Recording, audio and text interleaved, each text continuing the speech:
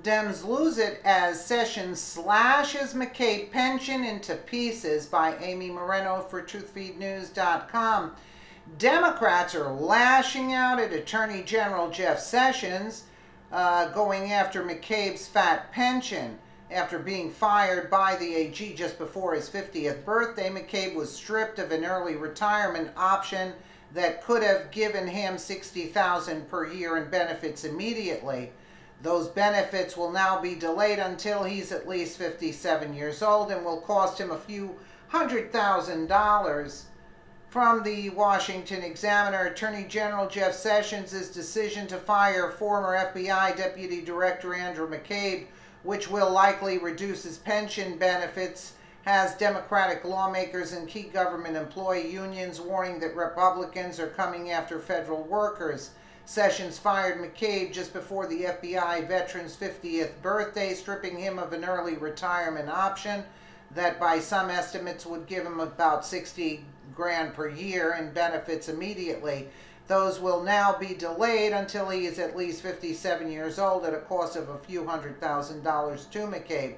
For Democrats, the message was clear. The Trump administration is going to war against federal workers, and Republicans are cheering him on. The timing of President Trump's decision to fire former FBI Deputy Director Andrew McCabe raises serious concerns, and his repeated criticism of the hardworking men and women of the FBI weaken our nation's justice system.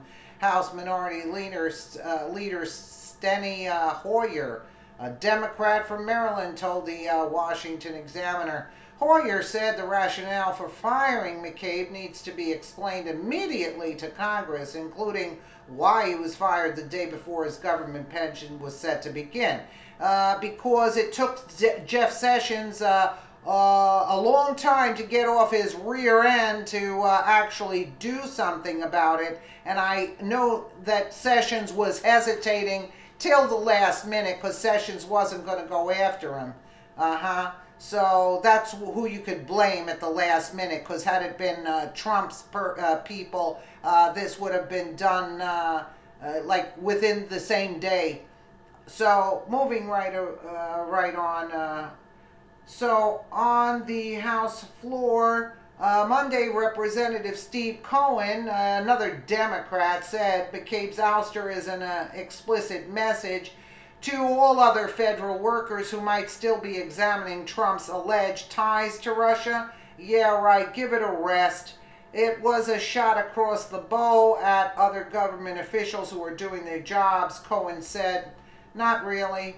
And if they don't agree with the Mueller investigation continuing, or if they see concerns about the U.S. president and his campaign and some involvement with Russia, keep dreaming, or obstruction of justice, or violations of emoluments clauses, that they too risk their jobs and risk their pensions and risk their financial security, he said. The National Federation of Federal Employees similarly warned that the rare move from Sessions,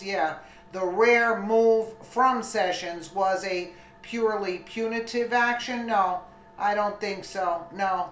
He was fighting, Sessions wasn't going to fire him. The last minute he fired him. No, it wasn't purely punitive. No, because when I read the stories, they said Jeff Sessions failed again. So what does that tell you? And then he finally, I don't know who pressured him, either do it or, resign. One or the other, step down. So that's why I think Sessions was pushed, actually. He had no choice. Sessions wasn't going to do anything to him. Anyway, so it was purely punitive action against McCabe in a form of corruption on the part of the Republicans that need to be stopped. No, it's the Democrats who need to be stopped, and your corruption that needs to be stopped. The Democrats there. Regardless of Mr. McCabe's guilt or innocence, the system was manipulated at some level to intentionally inject pain on career employees, NFFE Executive Director Steve Lenkart told the Washington Examiner. He's another Democrat, so I wouldn't expect anything less than what he stated. This is why legitimate due process is so important to the career civil service. Yeah, If they were going after their people, you know they'd change their tune, right? Real fast. He said due process is not a personal right of employees, but rather a systematic protection against corruption and political exploitation. Really? The IG report is going to come out very soon, and this started prior to Trump being inaugurated, so I don't know what this guy is talking about. Lenkar argued further that the Republicans have been pushing for years to eliminate civil service protections and want to threaten apolitical career employees. It's a trend others have noticed building for a while now. Jerry Connolly, another Democrat who represents a district in Northern Virginia that's home to thousands of federal workers, said that while Trump seems to have encouraged Sessions' move, Republicans have been looking to chip away at the rights of federal workers for years. No, it's at the top. It's the head honchos. In the first few days of 2017, House Republicans revived the so-called Holman Rule, which allows lawmakers to single out specific federal workers in a spending bill and cut their salaries down to $1. That sent a shiver down a lot of spines, Connolly said. Late last year, House Republicans voted to extend the normal probationary period for new federal workers from 1 year to 2 years. The change would let agencies more easily hire or fire workers early in their careers. He's corrupt, so he should retire with a pension? No, it's for corrupt individuals. When you have proof they're corrupt, they don't deserve a thing.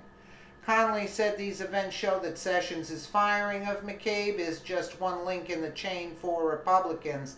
You have to look at this not as an isolated, mean-spirited act by the president and Jeff Sessions, but something in the context of something more alarming. Connolly said, yeah, it is alarming because you're losing control.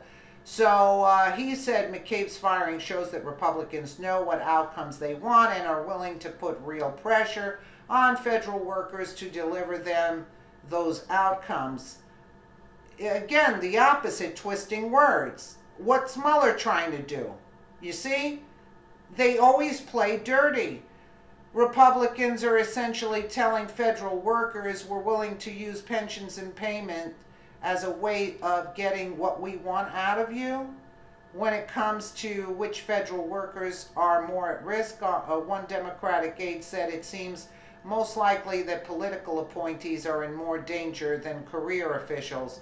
Since the 19th century, due process of reforms designed to insulate and protect the federal civil service from exactly the kind of petty and vindictive actions that occurred last week, most federal workers are not likely to experience what McCabe experienced with his pension. This aide wrote to the Washington Examiner. That being said, Congress must work to ensure that political appointees and even the president himself do not punish federal workers for doing their jobs or roll back civil service protections. Look, when they're corrupt, you got to do what you got to do. You can't be corrupt and also get money for it. No, and still stay on the job and retire with full benefits. That's just not happening. Over the weekend,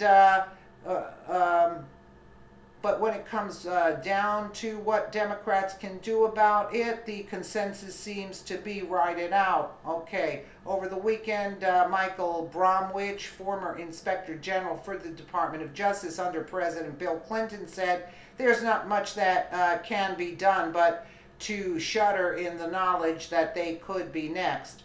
Connolly said the problem is clearly political in nature and that the GOP agrees with the Trump administration's apparent effort to make life tougher for federal workers. Total lie.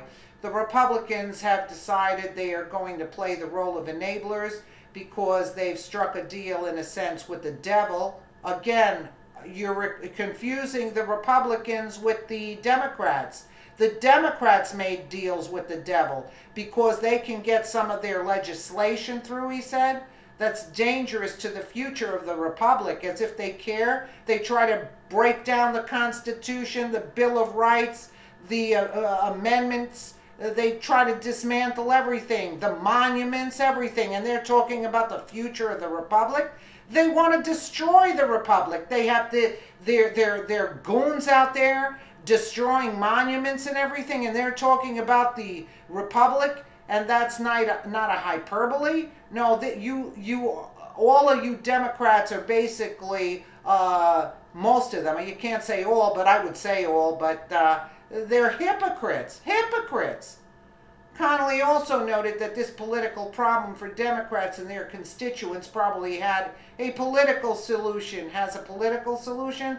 The answer to all of that is we've got to win the midterms, he said. Yeah, with your corrupt election voting machines and all. Yeah, that's the thing. And whatever happened to the Pennsylvania vote where they found the machines miscalibrated, right?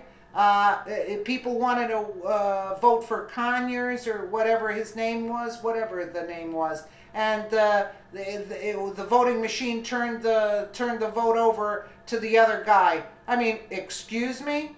Excuse me? Why are we not hearing about this investigation going on? A lot of voter fraud with the Dems. They would have lost everything. What happened in Alabama? Voter fraud. You're going to tell me. And now we don't even hear. Remember that they said if Roy Moore loses, that after the slander that they did to the guy, that you're not going to hear about the women anymore. Where are the women now in the news? They're not anymore. They got Alabama. Do you see what I'm saying? These people are corrupt to the core. They fight dirty. They fight dirty.